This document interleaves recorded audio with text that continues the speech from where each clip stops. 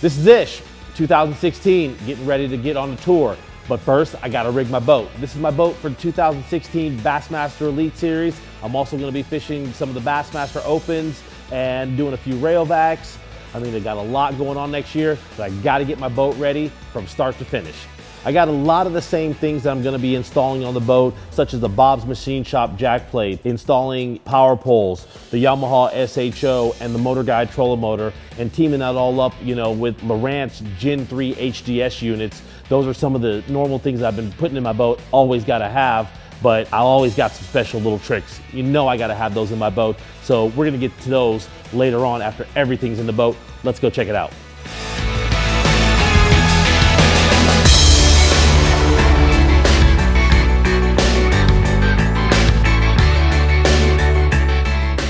One thing I did on my Ranger 521C is I had Ranger put in the NEMA system for the Lowrance units, the Ethernet cables, having them run all the cables while the top cap is off. Also installing, you know, the regular sonar transducer. Those are kind of things that help make this process a whole lot easier. You know, I've also had the dual pro trim installed for running my jack plate and running the trim on my motor. I've had the hot foot installed in the boat. Once again, this is just gonna be a process that helps me to make things a whole lot easier, and I don't have to run a whole bunch of different wires. 0.1 antennas, running one in the stern and one in the bow, so I can choose between those 2.1 antennas. I can choose between transducers with any of the units here. You know, if I wanna take the front unit and I want to look at the structure transducer that's on the back unit, I can do that at all the touch of a button when you network everything through this whole system right here. Those are just things that I did that made this process a whole lot easier for me. When you're doing an installation from scratch on your boat, you know, one of the first things you want to do is work from the inside out. And so we're installing right now the power pole pumps. Then we're going to install the jack plate and kind of go from there, is starting on the inside and working our way back out.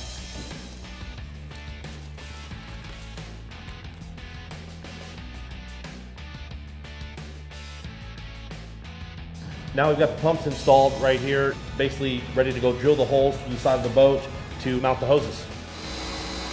Now that we've got the pumps installed, we've drilled the holes for the hoses. I mean, we're getting ready to mount the jack plate, Bob's Machine Shop jack plate. It's a two-man job, so we're gonna get at it right now. Greg's putting on a little bit of silicone just to get a tight seal around the bolts for the jack plate.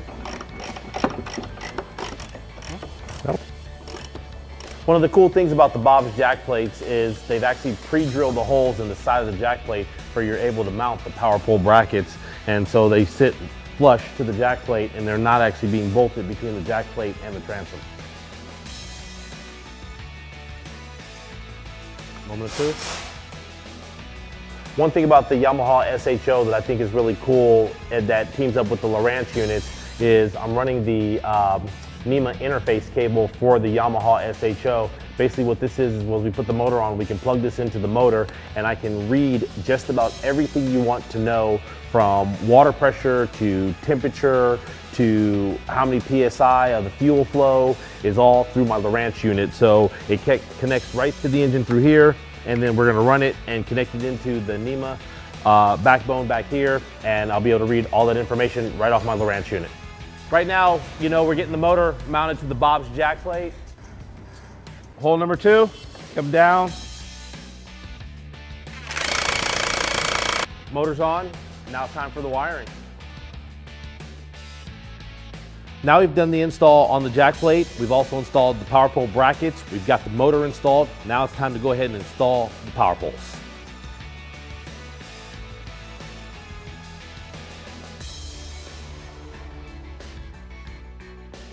Who's that guy?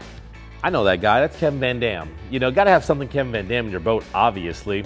But him and Teenage Marine have come together to come up with a two-way boat alarm. I mean, this thing is great. As much as we travel around the country and as much tackle we keep in our boat, this is basically just keeping the honest. I love MotorGuide trolling motor. I believe it's the best trolling motor out there on the market.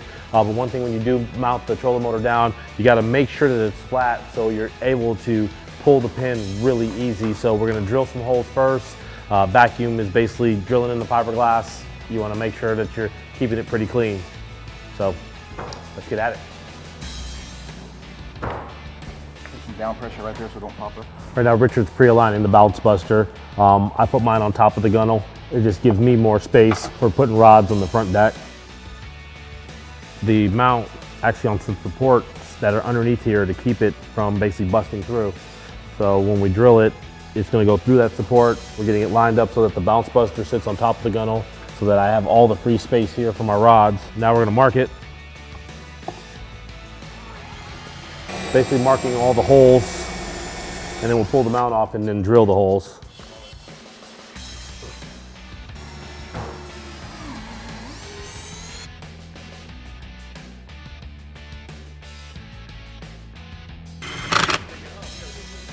Yeah, no.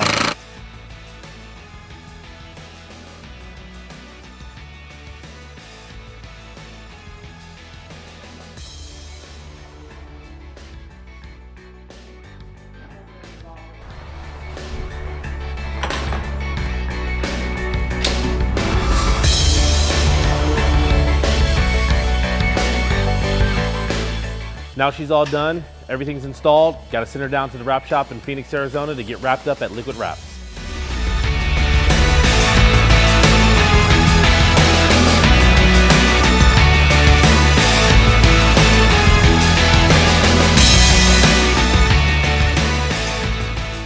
Just got it back from the wrap shop. Man, she looks beautiful.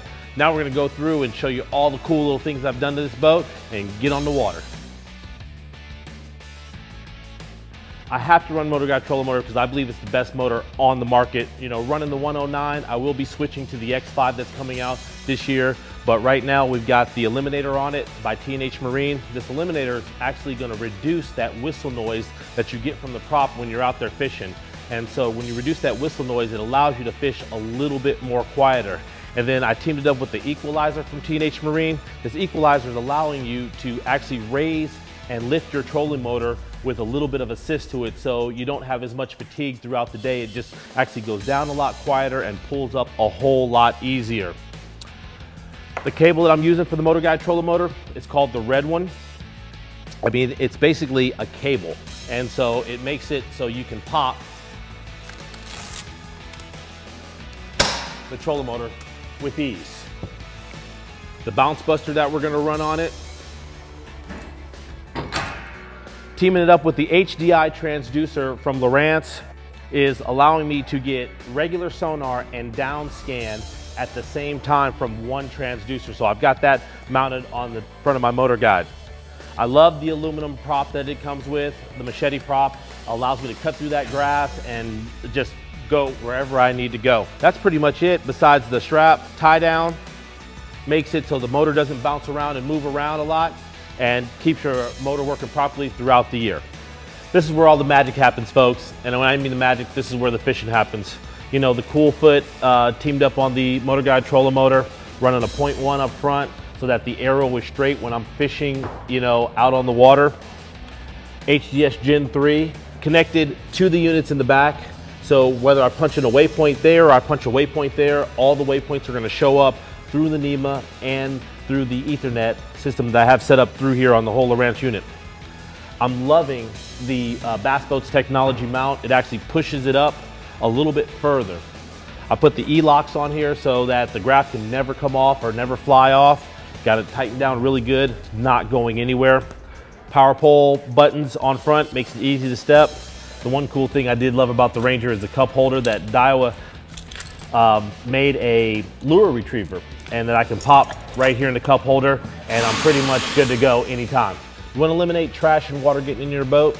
Get a couple of these just pedestal plugs, and you just pop these pedestal plugs right in here. You won't get any trash or any water into your boat through these holes. So, real simple.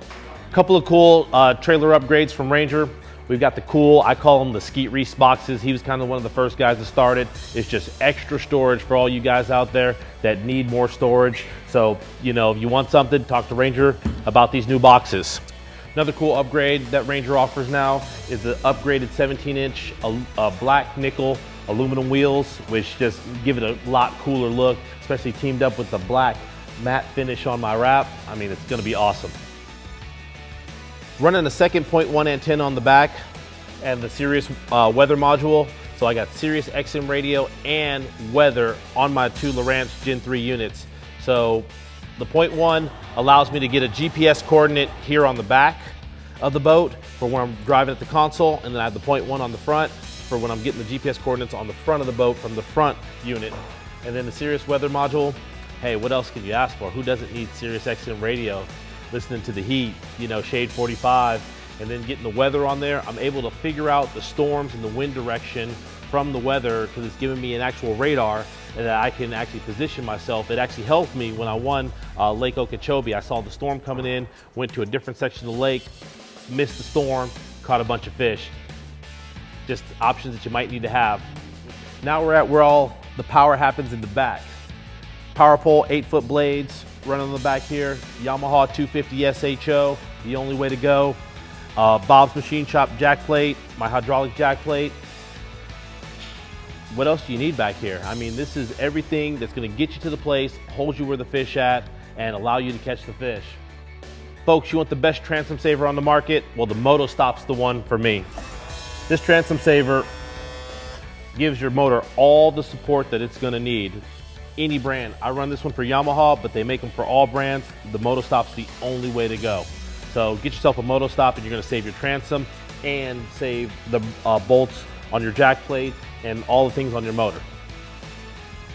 For finding, locating the fish, Lowrance Gen 3 units, dual, teamed up on the Bass Boats technology mount that is mounted, very simple to mount. Same screws that you had for the plate that was there. You bolt your Bass Boat Technologies mount right there and you can run dual units. I love running dual Gen 3 Touch 12 units just because I can see so much of my screen. I'll have a sonar screen, I'll have a structural scan screen, I'll have a mapping screen and be able to see it all. Also able to control the Sonic Hub, so listening to my music when I'm there. And that's mounted all up underneath the console here. And that's pretty much my console for what I'm gonna be looking at all through the season. Just another nice little ad for something kind of cool. It's called the Cool Foot. It's the same style that I have mounted on my trolling motor, foot pedal right up the front there. Gotta have my stiffy push pole. Got it mounted right here behind the seat. It's not gonna move anytime I need it. I've got basically 12 feet of push pole ready to go. One thing in my battery compartment, I did upgrade to the Bass Pro Shops heavy duty battery tray for my cranking battery. It mounts in there real simple by 4 screws and it tightens down that battery tray so that you get no movement out of your battery tray or them breaking. And then for my trolling motor batteries, I use the RMC. They have a triple battery tray that I can put 4 batteries in it. I'm running lithium batteries this year. One thing you'll see inside is I've removed the charger and put it down on the floor to give myself more space and more room, and it's just really neat and clean. I like in my battery tray just because if I need to put anything back there for extra storage, I have that room and that space.